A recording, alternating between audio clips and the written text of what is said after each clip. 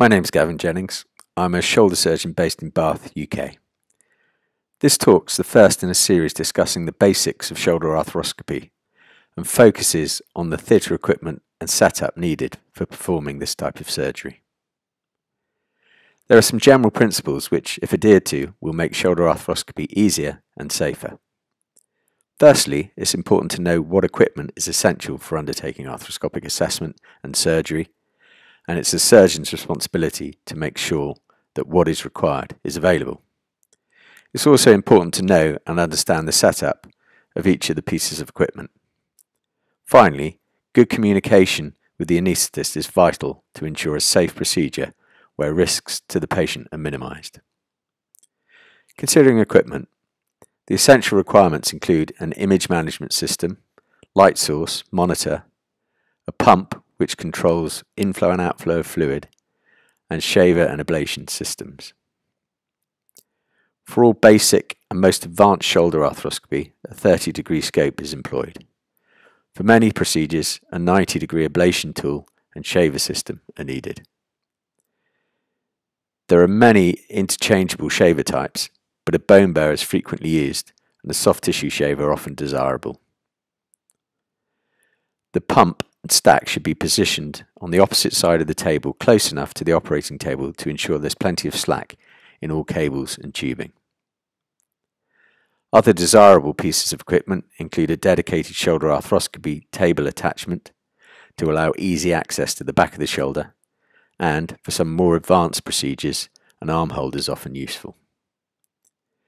Fluid management pumps are not widely used outside of shoulder arthroscopy, and as such, it's worthwhile having a good understanding of the setup and operation of this piece of equipment, particularly if the theatre staff are not experienced in using this type of device. Good communication with the anaesthetist is important for a number of reasons. Firstly, positioning the patient can be hazardous, and care must be taken to protect the airway, head and neck. Care should be taken when positioning in beach chair with the older patient in particular. They may not have adequate autonomic drive to maintain blood pressure and cerebral blood flow if sat up too rapidly whilst anaesthetised. During the procedure, it's often helpful to have slightly hypotensive or at least normotensive anaesthesia to help minimise bleeding in the joint. It's also important to ensure that setup allows the anaesthetist easy access to manage the airway throughout.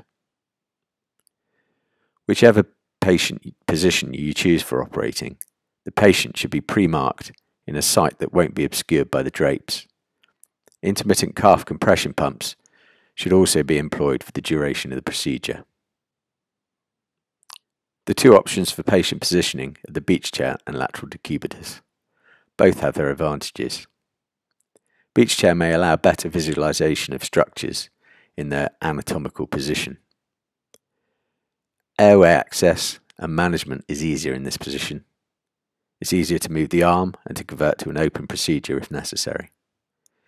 It's also easier to operate with an awake patient under interscaling block in beach chair. Also, traction is not needed. Disadvantages of the beach chair position compared to lateral decubitus include the fact that hypertensive anaesthesia is less safe, distraction of the joint is more difficult, and posterior labral repairs, at least when starting out, are more of a challenge, partly because of an inability to distract, but also because of the need to get used to the orientation of the joint when viewing from the front. This is less of an issue in the lateral, as the joint's parallel to the floor, and thus orientation is similar both front and back. Thanks for listening. Part 2 of this series will look at the diagnostic routine in shoulder arthroscopy.